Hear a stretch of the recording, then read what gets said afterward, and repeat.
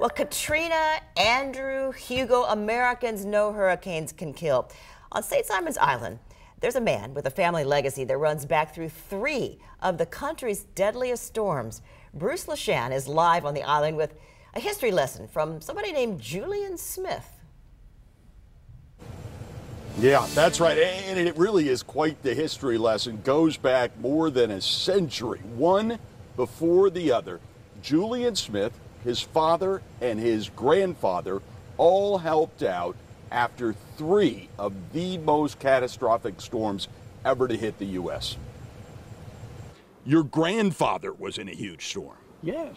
The storm in 1900 killed thousands of people in Galveston, Texas. Your father was in a big storm. Yeah. And he was on a relief train that went down, and the train got washed off the tracks by the storm surge. And you were in a big storm. Yeah, Audrey, in 1957, houses had been torn apart. Some had floated into each other. Some of the houses, or parts of them, were found 10 or 20 miles inland. There were hundreds that were buried in simple wooden boxes in mass graves.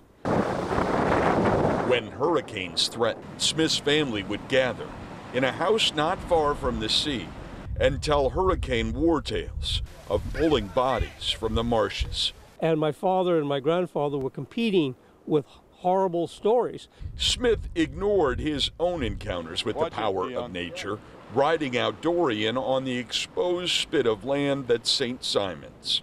But he thinks he has learned something from his family's experiences. You've got to stay away from development on the edge of the ocean.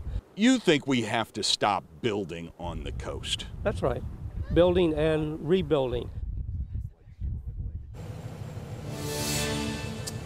But that really is a tough lesson. Humans have this affinity for the ocean, both its beauty and its fury, and it is hard to imagine what it would take for us to move away.